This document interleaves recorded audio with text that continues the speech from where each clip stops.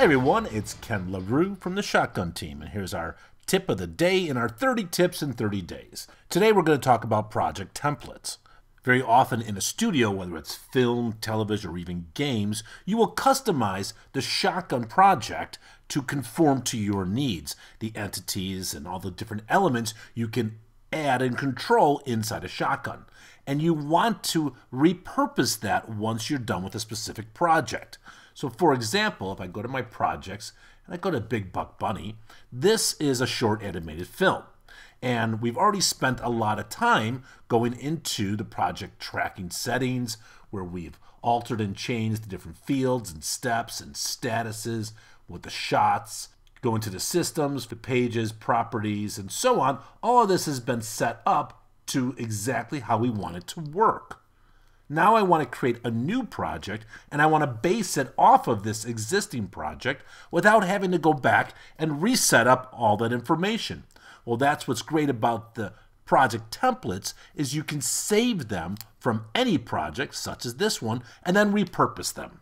So if I go back up to my project action flyout, I can choose save as template. Now I can come in here and give this template a name such as animated short film. And then I click Create Template. Now the template is being created. Now I want to create a new project, and I can do that in several different ways. I could go to the New Entity flyout, or I could go back to the Welcome to Shotgun page, where there is a Create a Project button. In my templates is going to be the animated short film. Here's the template that I just created based on the Big Buck Bunny project.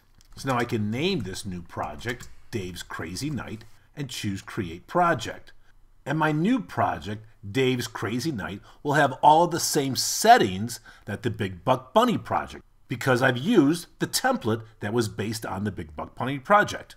Now keep in mind, if all of a sudden you realize the Big Buck Bunny project wasn't the project you really wanted to base this on, you can change it. If I go back to the Project Action flyout, I can choose Change Project Configuration.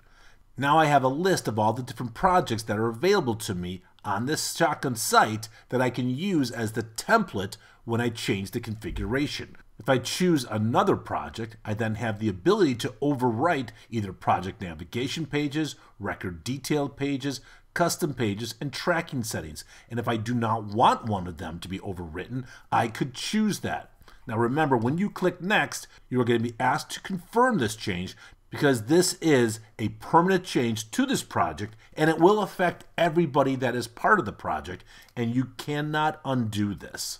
So there are multiple checkpoints you have to enable before you can do the change. So that's how you can create templates based on existing projects and then how you can create a new project and base it on those existing templates. That's our tip for today, 30 tips in 30 days.